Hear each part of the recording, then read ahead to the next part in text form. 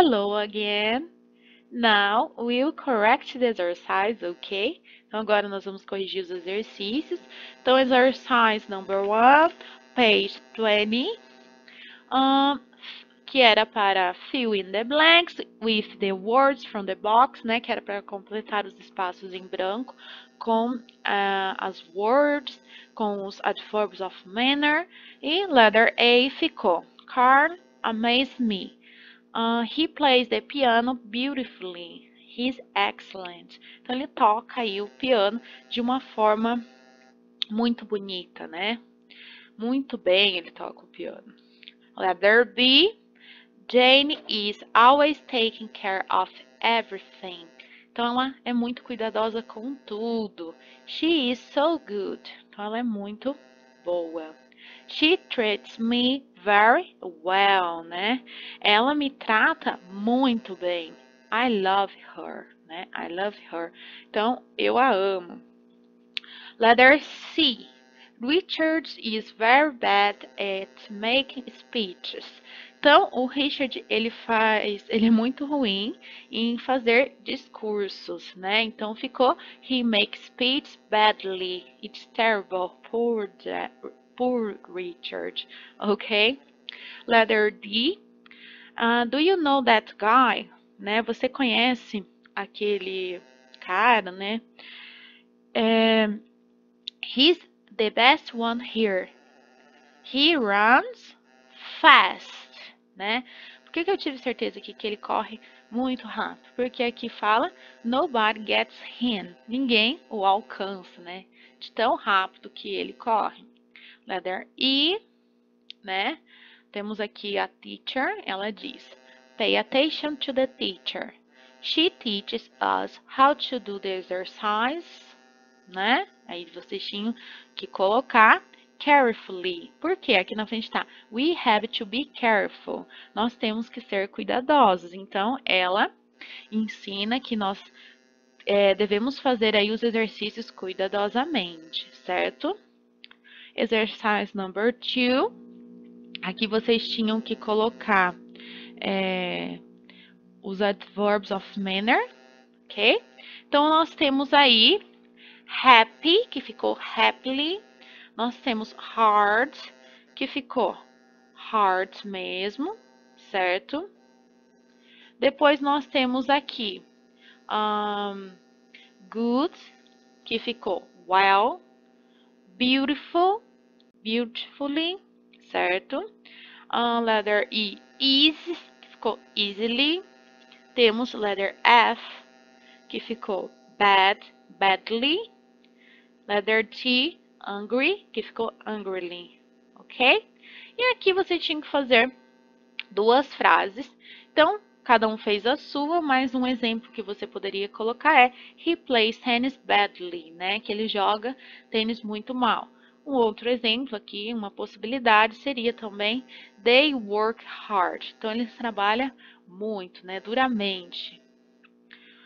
Depois, exercise number 3, vocês tinham aí completar as frases com estes adverbs, e aí ficou letter A, it's raining heavily, né?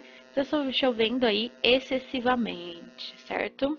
E depois, letter B, you play football every day, você joga futebol todos os dias. You are better than me, you win easily, né? Então, você ganhou facilmente when we play together. Quando quando nós jogamos juntos, certo? Letter C, she is coming. Então, ela está vindo, né? Quietly. Porque olha o que a mulher está fazendo, ó, fazendo o sinal de silêncio, que ela está vindo, então, para ficar todo mundo em silêncio. Letter D, he shouted at me angrily, né?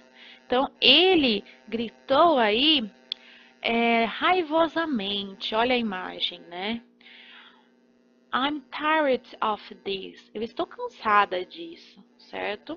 E letter E, he's driving, né? Então, você olha aqui como que ele está dirigindo. Então, ele está dirigindo dangerously. Então, perigosamente. Ó, está até aí saindo fumaça do rápido que ele está dirigindo, ok? Agora nós vamos corrigir a homework 7. Homework 7, exercise number 1. Então, vamos corrigir aqui, que era para completar as frases com os adverbs of manner from the box. Então, a gente iria completar as frases com os adverbs, né, com os advérbios de modo do quadro. Então, letter A ficou, she eats her dinner very fast. Então, ela janta, né, ela comeu o jantar dela muito rápido. Letter B, he sings badly, né? Ele canta muito mal. Letter C, he drives carefully, né? Está esperando o pedestre atravessar, então está aí dirigindo cuidadosamente. Letter D, she works hard. Então ela trabalha muito duro, ela trabalha muito, certo?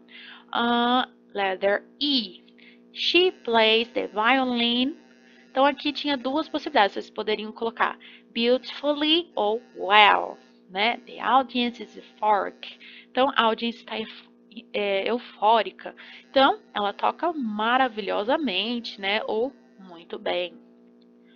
Letter F, Patty is happy. Né? Ela está feliz. Patty is happy.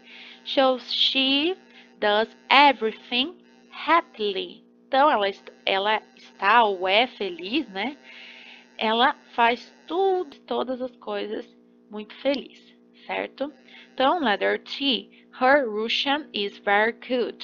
She speaks Russian very well. Então, se o russo dela é muito bom, ela fala russo muito bem, certo? Letter 8. Greg always play tennis.